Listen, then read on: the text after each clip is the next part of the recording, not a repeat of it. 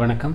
நம்ம TRB சிலபஸில் programming இன் C++ பார்த்துட்ருக்கோம். இது செகண்ட் வீடியோ. இதுக்கு முன்னாடி வீடியோவில் நம்ம C in C out எப்படி C++ல இது ஒர்க் ஆகுதுன்றதை பார்த்தோம். இந்த வீடியோவில் நம்ம கிளாஸ் எப்படி க்ரியேட் பண்ணுறதுன்னு பார்ப்போம். அது கிளாஸ் ரிலேட்டட் கான்செப்ட்ஸ் என்னென்னலாம் இருக்கோ அதெல்லாம் இந்த வீடியோவில் பார்ப்போம்.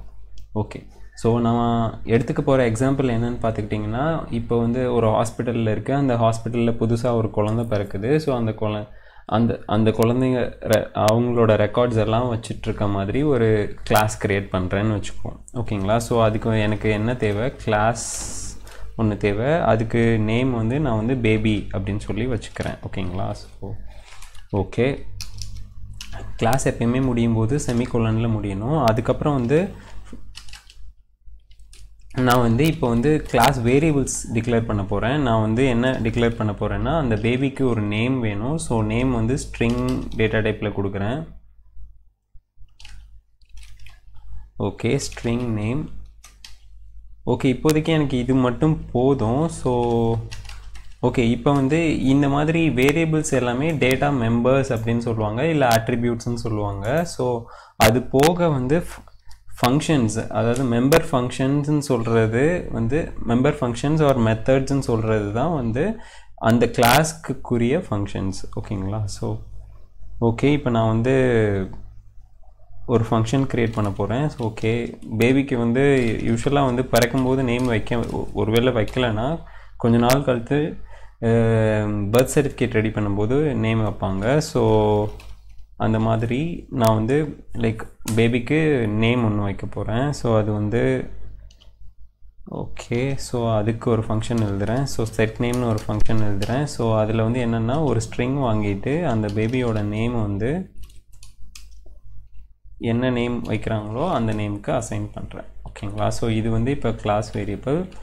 ஸோ ஓகே, கிளாஸ் வேரியபிளில் டிஃபால்ட்டாக இனிஷியலாக குழந்தை பிறக்கும்போது யாருமே பேர் வச்சுருக்க மாட்டாங்க. ஸோ நான் அதை நாட் நேம்டு அப்படின்னு சொல்லி சும்மா சொல்கிறேன். ஓகேங்களா? ஓகே ஓகே, பேர் வச்சாச்சு. ஸோ அந்த குழந்தையோட பேர் என்னன்னு கேட்குறதுக்கு ஸோ அதை கெட் பண்ணணும். ஸோ நான் செட் பண்ணியிருக்கேன். ஸோ அதே மாதிரி கெட் ஃபங்க்ஷன் ஒன்று எழுத போகிறேன். ஓகே, கெட் நேம்னு ஒன்று ஃபங்க்ஷன் எழுதுகிறேன். ஸோ அது எந்த ஆர்குமெண்ட்ஸும் வாங்காது. ஸோ ஆனால் நேமை ரிட்டர்ன் பண்ணணும். ஸோ அதை ரிட்டர்ன் டைப் ஸ்ட்ரிங்குன்னு கொடுக்குறேன். ஓகேங்களா? ஸோ இப்போ ரிட்டர்ன் என்னது அந்த நேம். ஓகேங்களா? ஓகே, ஸோ ஓகே, இப்போ நம்ம சின்னதாக நம்ம டெமான்ஸ்ட்ரேஷனுக்கு ஒரு கிளாஸ் க்ரியேட் பண்ணியிருக்கோம். என்ன க்ரியேட் பண்ணியிருக்கோம்னு பார்த்துட்டிங்கன்னா, அதில் அந்த கிளாஸில் ஒரே ஒரு டேட்டா டைப், ஒரே ஒரு வேரியபிள் வச்சுருக்கோம். அந்த வேரியபிள் நேம். ஸோ 2 ஃபங்க்ஷன் வச்சுருக்கோம். 2 ஃபங்க்ஷன் பார்த்துக்கிட்டிங்கன்னா அதை நம்ம பப்ளிக்குள்ளே போட்டிருக்கோம். வேறு வேரியபிளை நம்ம ப்ரைவேட்குள்ளே வச்சுருக்கோம். ஓகேங்களா? ஸோ ஓகே, ஸோ ஓகே, இப்போ கிளாஸ் எழுதியாச்சு. இப்போ இந்த கிளாஸ்க்கு மெம்பர் ஃபங்க்ஷன்ஸ் எழுதிட்டோம், அட்ரிபியூட்ஸ் எழுதிட்டோம். இப்போ கிளாஸ்க்கு ஆப்ஜெக்ட் எப்படி க்ரியேட் பண்ணுறது அப்படின்னு பார்ப்போம். ஸோ கிளாஸ்க்கு ஆப்ஜெக்ட் க்ரியேட் பண்ணுறது கிளாஸ் நேம், அதுக்கப்புறம் வேரியபிள் நேம். ஓகேங்களா? ஸோ இப்படி வச்சுக்கிறேன் நான். ஸோ வெறும் பீன் கூட வச்சுக்கலாம். So it doesn't matter. ஓகேங்களா? ஸோ இப்போ ஆப்ஜெக்ட் க்ரியேட் ஆகிடுச்சு. ஸோ ஆப்ஜெக்ட் க்ரியேட் ஆன பிறகு நம்ம என்ன பண்ணலாம், நேம் என்னன்னு பார்க்கலாம் இங்கே. ஸோ ஒரு நிமிஷம், நான் பிரிண்ட் ஸ்டேட்மெண்ட் எழுதிக்கிறேன். Okay, B dot get name அப்படின்னு இந்த இடத்துல ஆக்சுவலாக என்ன நேம் வரணும் நமக்கு. ஸோ பேபிக்கு இன்னும் பேர் வைக்கல. ஸோ இந்த இடத்துல நமக்கு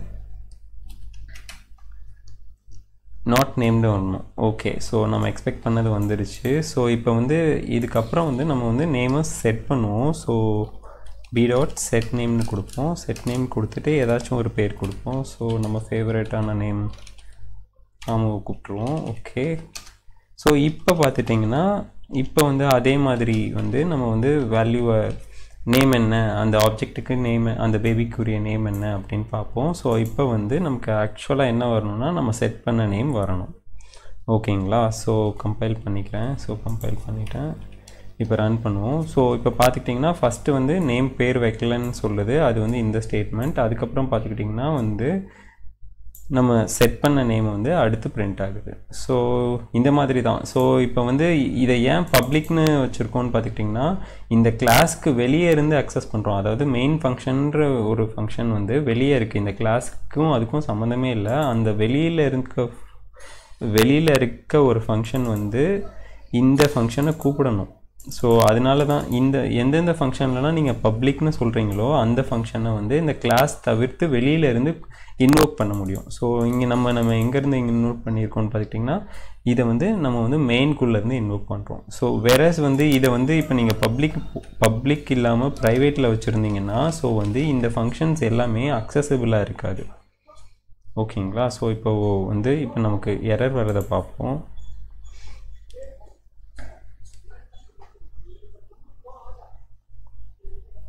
ஓகே, இங்கே பார்த்தீங்கன்னா கம்பைல் ஆகிறதுக்கு முன்னாடியே நமக்கு வந்து எரர் வருது.